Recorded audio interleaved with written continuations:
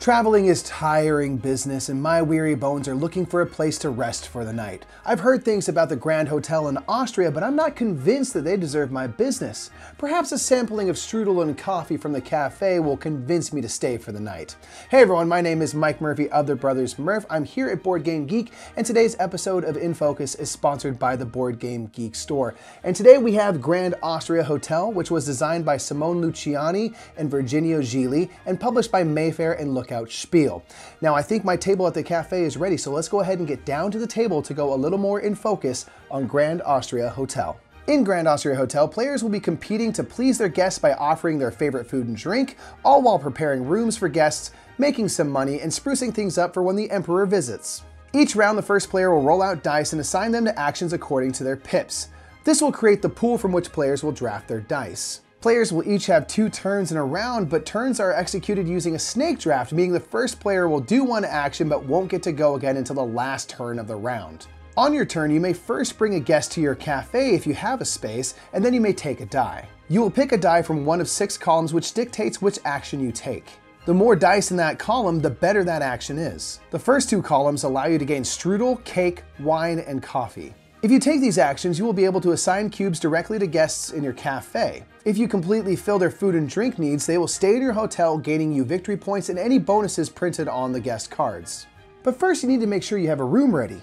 The third column allows you to prepare rooms. The amount of dice in the column will be the amount of rooms you can prepare. Guests want to be in certain colored rooms, so try to prepare your rooms accordingly. You must always prepare a room adjacent to a previously prepared room, and as you build up, you'll have to pay money to prepare them, although they are more valuable and gain you victory points. The fourth column helps you gain money according to the dice in the column, or go up the Emperor track, which will help gain you points and benefits when the Emperor visits throughout the game.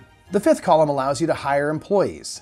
The more dice in the column, the cheaper it is to hire them. Employees offer a variety of one-time bonuses, ongoing abilities, and endgame scoring. The sixth column allows you to mirror one of the other actions, using the dice in its column to determine the power of the action, but it comes at an extra cost of $1. As your hotel fills, you may complete blocks of rooms of one color, which will trigger bonuses earning you money, points, or Emperor track advancements. In the 3rd, 5th, and 7th round, the Emperor visits to check on the hotel. Depending on where you land, you may gain an added bonus, but if you slide down too far, you receive a negative effect as you didn't focus enough on the Emperor, who is now offended. There are politics cards that are objectives players can go for and claim anytime they meet the requirements. At the end of the game, you will gain points for filled rooms, points from employees with endgame scoring, and extra money and food you have on hand. You will lose 5 points for each guest still in your cafe, however, as you were unable to convince them to stay and now they are just loitering there forever. At the end of the game, the most successful hotelier wins. Grand Austria Hotel really makes you understand just how tough it is to run your own business, as it's a real struggle to prepare rooms,